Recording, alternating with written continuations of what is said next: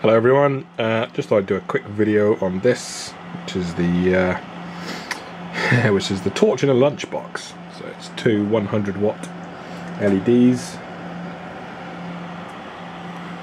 mounted inside whatever I could find at the time. It's just a lunchbox at the supermarket.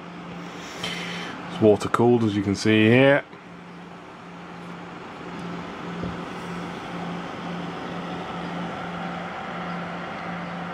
Individually switched.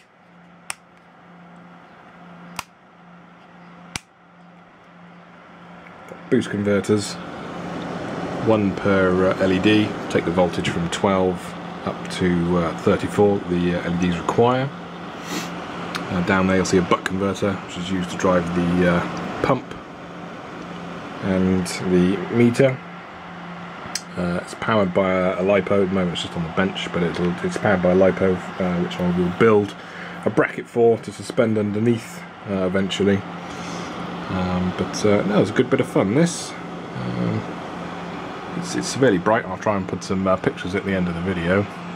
But a good bit of fun, really, for an incredibly powerful torch.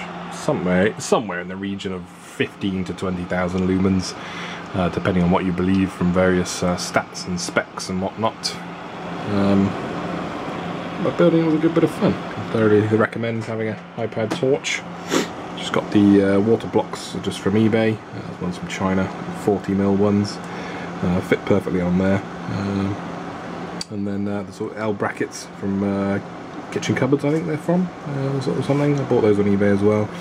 And then the lenses, again, which you can get, just have a search on there. It's just sort of mounted on the front, and the lens sort of screws on here to the back, so the lens essentially pushes the LED onto the cooling block. It's also attached with heatsink plaster, which is sort of like heatsink thermal glue as well, just for extra measures, so it don't technically need to be mechanically fixed, but it is.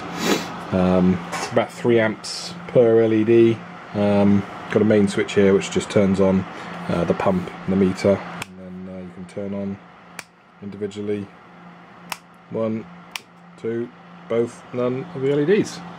Any questions, let me know. On there is a horribly crude circuit diagram and or schematic, if you can call it that.